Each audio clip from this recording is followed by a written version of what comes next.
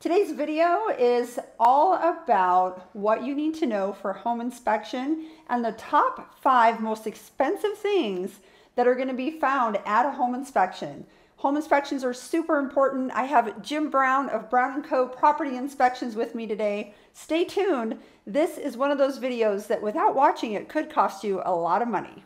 Hi, I'm Kelley Norton, your AZ Realty lady at EXP Realty. Count on me for all things Arizona real estate. If you're new to my channel, welcome. My name is Kelley Norton. I'm a Valley native and a real estate agent of over 23 years right here in the Phoenix area. I'm also the owner of the Arizona Living Group and an associate broker here at EXP Realty. So if you're looking to relocate to the area, maybe you already live in Phoenix and you want to move to a different part of town, feel free to reach out, hit contact us on the website or call or text. Any of those methods work perfectly fine. So thank you so much for being with us today, Jim. Yeah, absolutely. Happy to be here. So guys, we want to share with you kind of those, top 5, right? Top 5, yeah, kind of most, maybe expensive things, certainly. You could say that, kind of the things that really why we're out there, things we're trying to get ahead of and information we're trying to provide for our clients. Absolutely. So let's go ahead and dive in. So in Arizona, you have an inspection period that happens after you enter into contract. So that can typically be 10 days. That's what's pre-written in the contract. So during that 10-day inspection period is when we always recommend that you have an independent home inspector come and take a look at the home. We also recommend on new construction, we'll have another video on the things that are found that are most costly on new inspections. For new home inspections. Today is about resale. Somebody has already owned the home and you're purchasing that home. So what would you say is number one and you can go in least expensive as number 1 or most expensive, or you don't have to go in a costly order. Gotcha. I think we'll start with the most expensive. Okay. And I like this one because maybe cost is just too much. So what we're talking about here is major structural movement. I can remember one home and only one home, and I've been inspecting houses for almost 10 years now, and this was maybe 7 or 8 years ago. Southeast Valley, this house had beyond obvious structural movement, and to the point where I'm not sure they actually were able to find anyone that was really willing to take on the repair. Oh, wow. We're talking, cracks through the tile floor, upwards of 1 inch plus wide, where you could see down almost to the dirt. Like grow the grass in the kitchen kind of a thing? And then you look up and there's just cracks from floor to ceiling. Again, we're talking 1-2 inches where the framing is now visible. So, if repair was even feasible, we're talking about lifting the home back up in areas, stitching concrete back together, framing repairs. It can get to the point where it's just not feasible, and you can't exactly total a house like a car. So It's like, where do you go? So that's why I put that as number 1, because maybe in that case, I do like to tell people all the time, anything's fixable.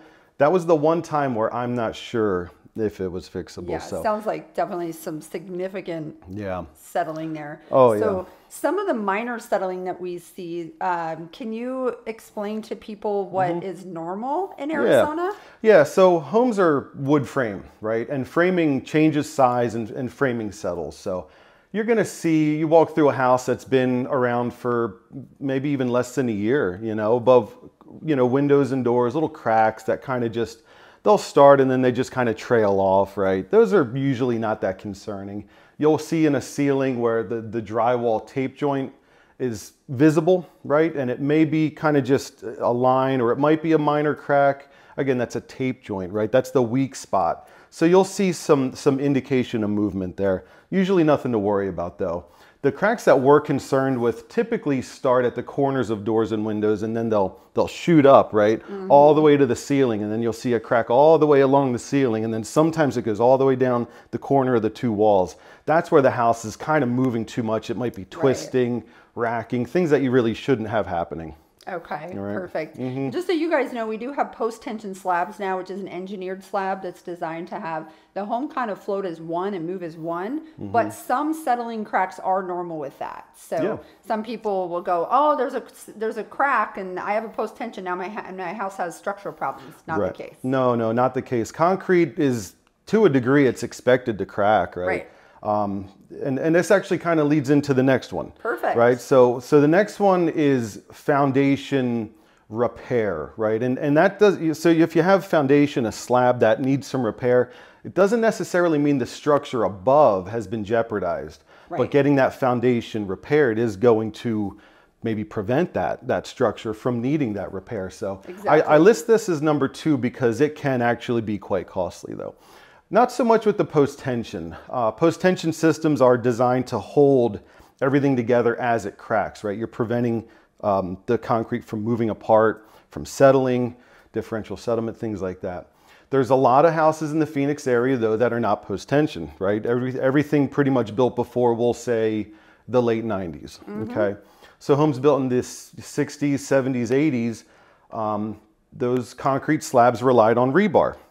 Yep. Now, when foundations get wet, concrete gets wet, it's like a big hard sponge, right? And all that rebar in there gets wet. What does steel do when it gets wet? It rusts. And it expands and it changes shape and it loses its, structural capacity to do anything.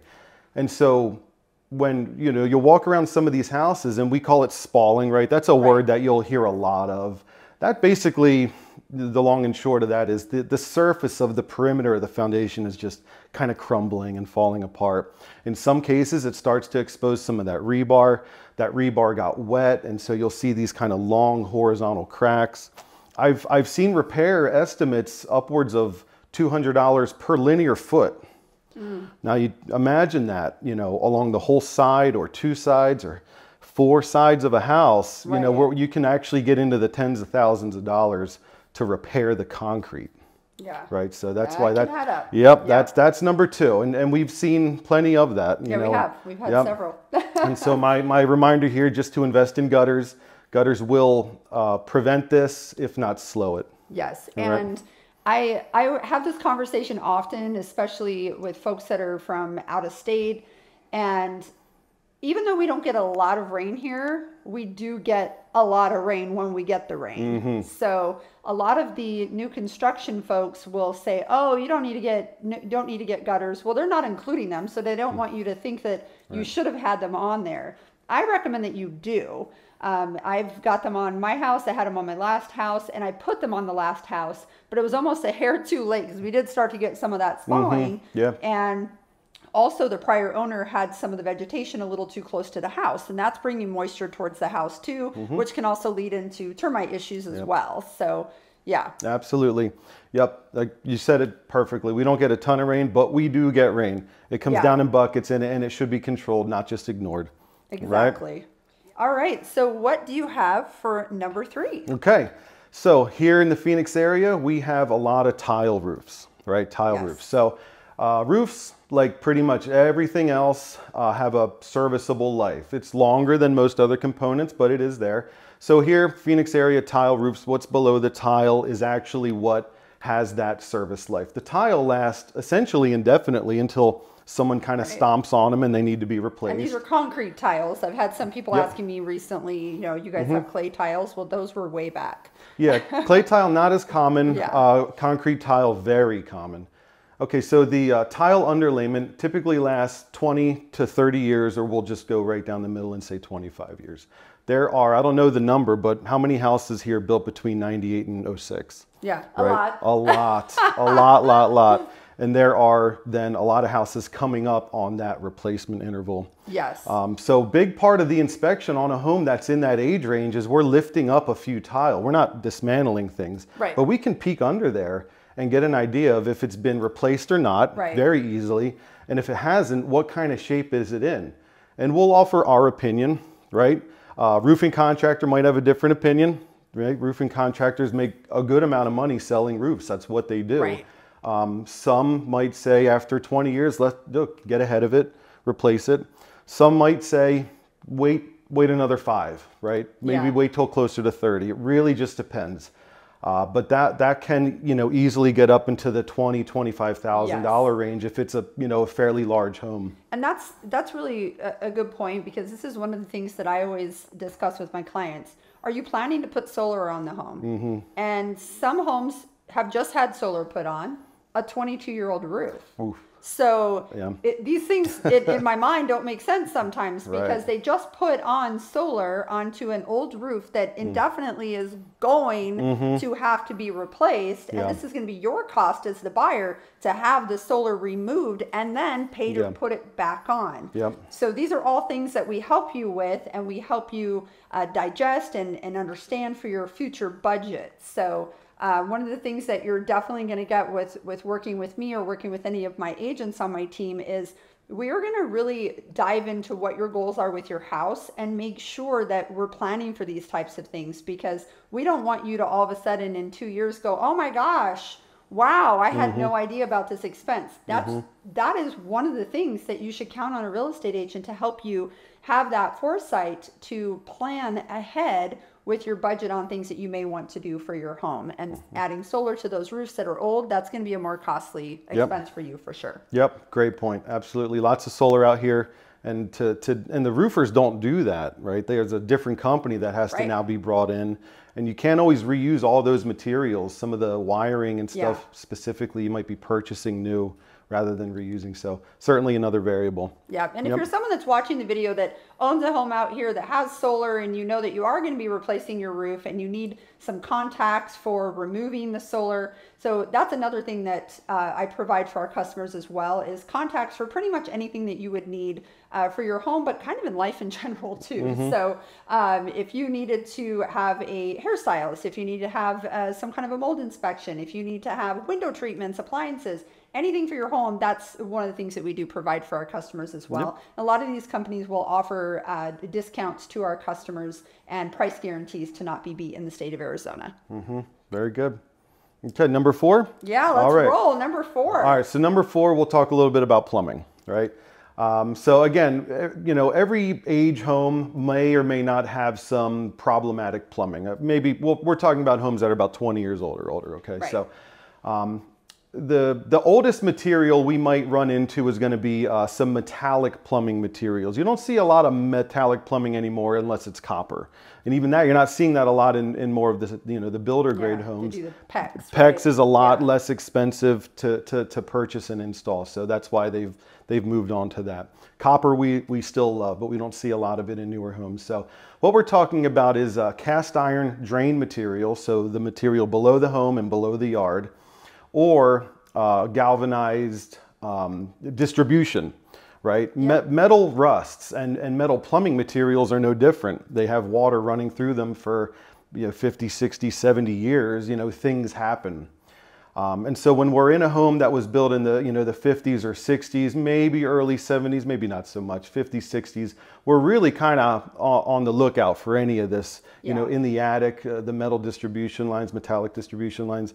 We'll do sewer scopes, right, to identify if it's the original cast iron drain and if so, what condition it's in.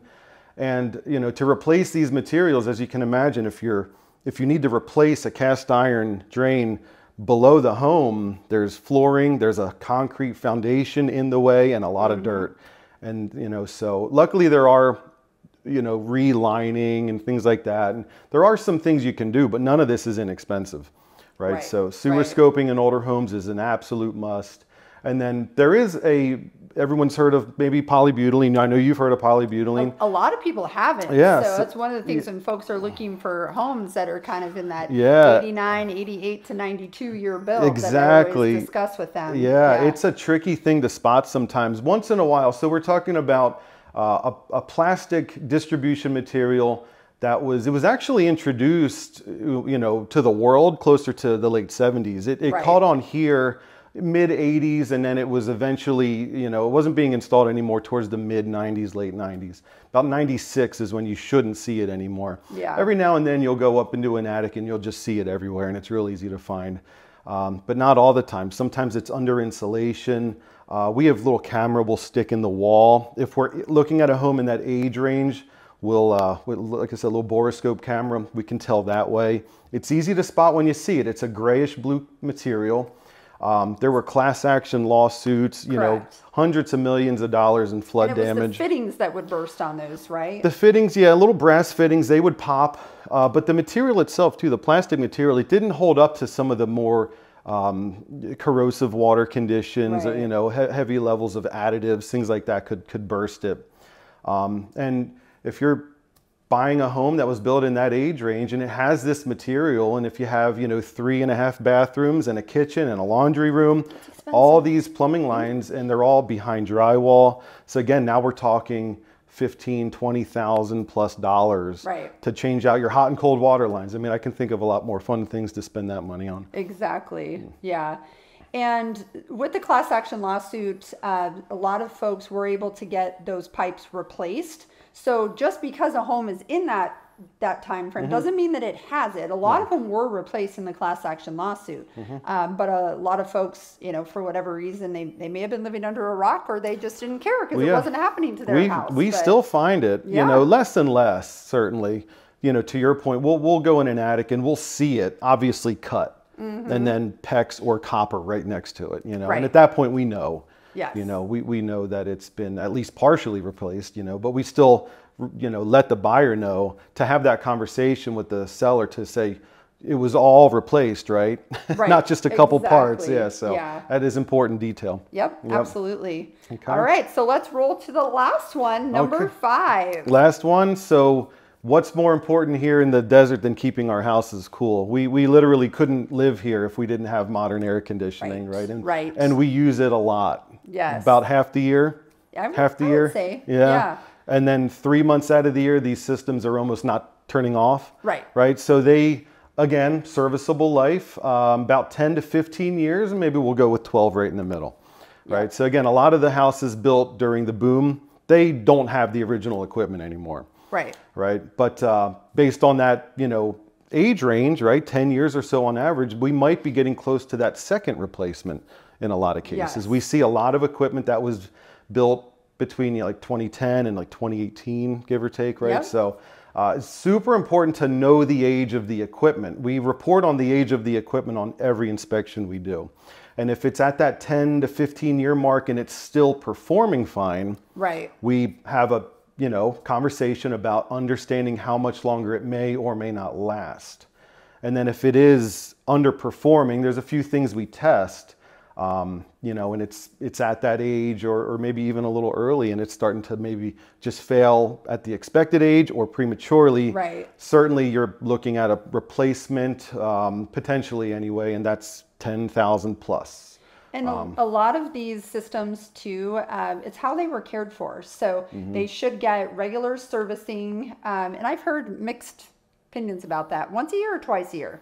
Once a year. Okay. Yeah, once a year should be good. I used to hear 2 all the time, twice a year, but that was from the air conditioning guys, right? Yeah, I mean, I mean, I guess twice a year it doesn't hurt. But I would say at least once a year. Once a year. A big part. Maybe it depends on. You use it more one time, you know, one portion of the year. Yeah, so. I'd like to recommend people, if people ask me, you know, when should I have it tuned up? I tell them, you know, March-ish, right before the hot season. Before the hot season, because you will not get an air conditioning guy out there to service your unit once it gets hot, because they're all replacing ACs. So think about, you know, big business, right? They're going to come out to your house for a couple $100 versus coming out to your house for the 10,000 AC job. And they're very, very booked. So keep that in mind too. Also changing your air filters here in Arizona, it can be a little dustier, especially monsoons and everything else. Use the cheap air conditioning filters, not the thick ones. The thick ones will make your system work harder, and change it about every month. Yeah, once a month. I like once a month. Like you said, the cheapest ones, especially if you have pets. If you don't have pets, you know, and you keep your home very clean, you might get away with 60 days. But I've heard 90 days thrown out there a lot. I do feel like it's better to be proactive. Absolutely. 30 to 60 days, just depending on the, you know, indoor environment. Yes. Now, as far as like roof and air conditioning and even pools, if there's things that Jim identifies in the home inspection that he feels that we need to have a further look at from a licensed professional in that field, then that's something that we do as well during that inspection period. We'll get bids, we'll have them take a look and let us know for sure what's going on with it, so that we're best prepared when we're doing a repair request to that seller. That's right. So perfect. Well, thank you so much. You're very welcome. Appreciate it. Of course. Happy to be here. Always a pleasure. Well, guys, if you have any questions for Jim or I, feel free to put some comments here on the video. You can also contact us on my website. And Jim, what is your contact info in case somebody wanted to reach out to you? At Instagram, you can find us at Brown & Co Homes, and our website is www.brownandcoinspections.com. Perfect. All right, guys. Well, remember, subscribe to the channel and click that little bell. That way you're notified when we put up new videos. Again, I'm Kelley Norton, Associate Broker here at EXP Realty, and I can't wait to meet you soon. Take care. Bye.